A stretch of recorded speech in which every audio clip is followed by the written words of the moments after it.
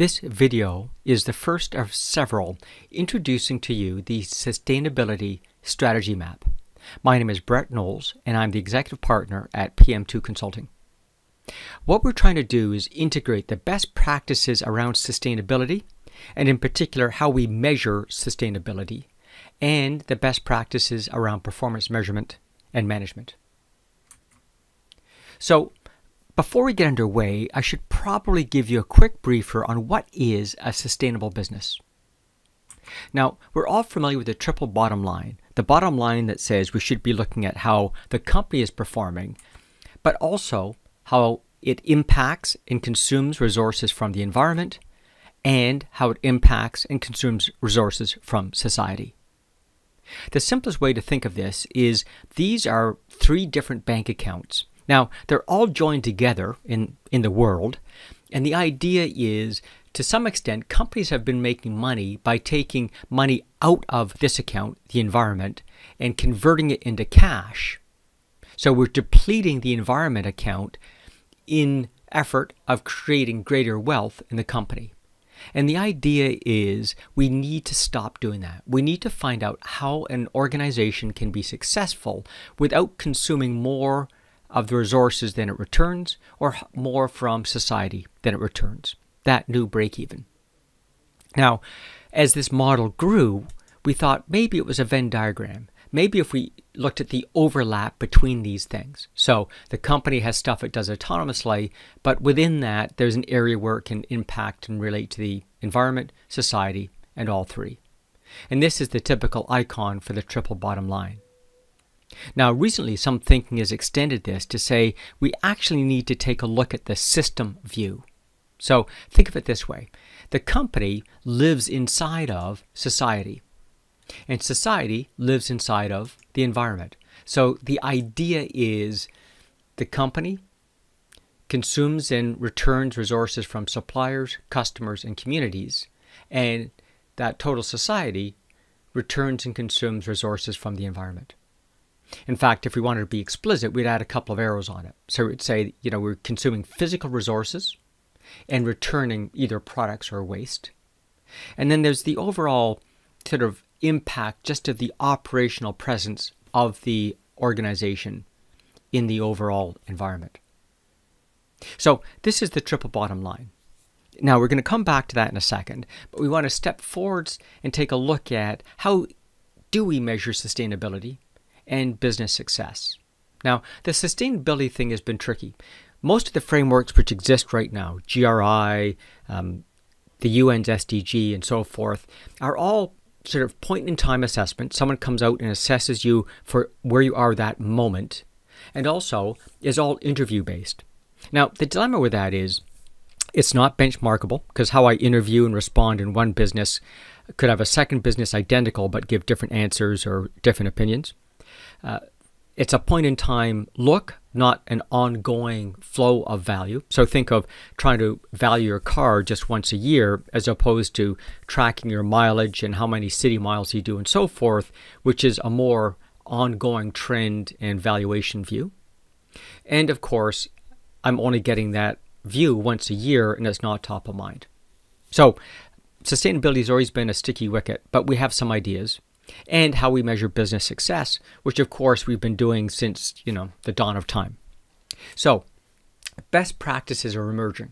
The best practices on how we can measure sustainability comes from an organization called the Future Fit Foundation. Now, the Future Fit Foundation has established the business benchmark.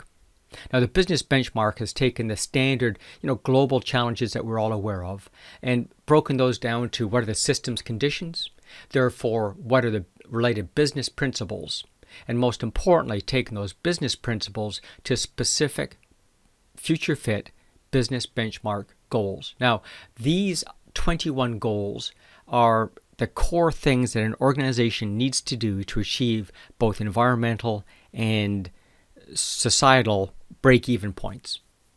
So this has been a very useful tool, and there are specific, hard, quantifiable metrics behind each one of these. The benefit of that is it allows us to benchmark them against one organization against another and have some degree of assurance that we're looking at the same thing. Now, best practices around performance measurement, of course, comes from the Balanced Scorecard. The concepts that were developed in the late 90s by Drs. Kaplan and Norton that take a look at the 4 perspectives of how we create value in organizations.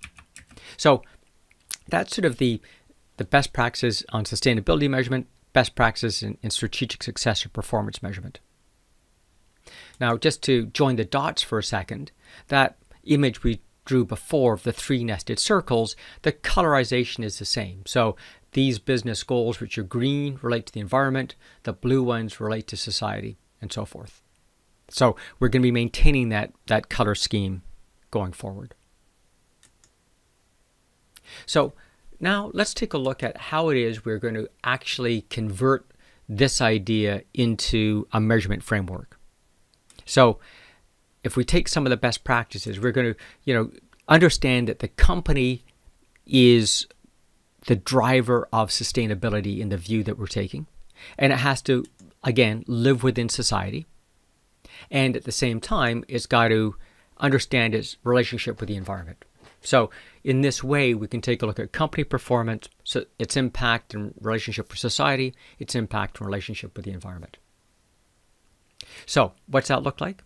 Well, the best practices from the Balanced Scorecard about measuring the company, we should be able to take this and break it into the 4 perspectives of the Balanced Scorecard.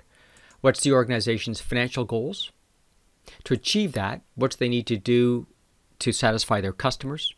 To satisfy their customers, what internal processes do they need? And then the foundation to this, what we used to call learning and growth, we now call the enablers, the core competencies, culture, and strategic assets we need to build and maintain these processes to make our customers happy, to achieve financial success. What we're adding to the Balanced Scorecard, of course, is the society on one side and environment on the other. So this becomes a framework where we've captured the best practices around measuring sustainability and the business. Now, let's go back to those 21 goals that we saw before, right? So, for example, the first goal is energy is from renewable sources. So that's one of the 21 goals that a business must achieve. And this particular one, energy is from renewable resources, relates to the internal perspective. It's something that the company does internally towards its operations. So we can take that and put it in the internal perspective. The second goal has this dual color. It impacts both society and environment, and it's water is used in an environmentally responsible and socially equitable way. So we're going to put that one as a bridge between the internal operations, because that's what's consuming the water, and its impact, right, on the environment. So we can take, in fact, all 21 of these objectives and organize them into those perspectives. Right? So there's several which are purely internal about that energy we looked at before. Operations emit no greenhouse gases. Operational byproducts are repurposed. Those are all internal. Bridging ones are things like water is used in an environmentally responsible way. Materials derived from sources that respect the welfare of ecosystems, people, and animals. Operational missions do not harm people or the environment. Operations do not encroach on ecosystems or communities. And so we've organized those 21 goals across those 6 perspectives of the sustainability strategy map. Now, that's the conceptual framework. We're now taking this out to a series of pilot sites and testing it with their specific strategic objectives. And the next video is going to reveal to you what our findings have been through that pilot work. In the meantime, please feel free to contact us if you're interested in participating as a pilot or have useful research and experience to weigh in on these topics. Thank you for your time.